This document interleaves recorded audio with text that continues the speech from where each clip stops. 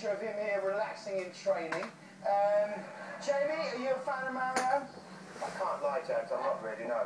He's weird, isn't he? He has a certain amount of talent, obviously, but... The thing with Balotelli, I always think, is that there's no doubt his ability is brilliant at football. No, he's all right. Is he? No, yeah. You know, okay. £23 million, you'd expect a lot more. All right, but no, what I was going to say was he's clearly brilliant. He could be a superstar, but he doesn't seem to like football.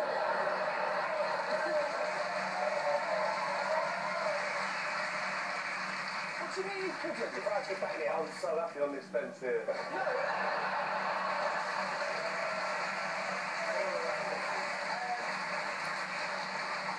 We're talking about Balotelli's attitude there. How would you deal with someone like that in a cricket team, in a dressing room? What would be the response from the players? I played with Kevin Beatson.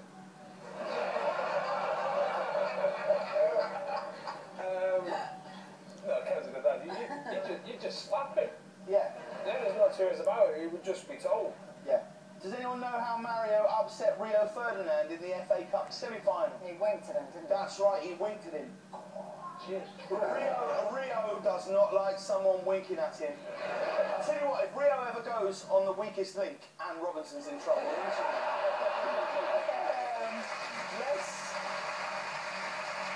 Let's move on to Nani, a.k.a.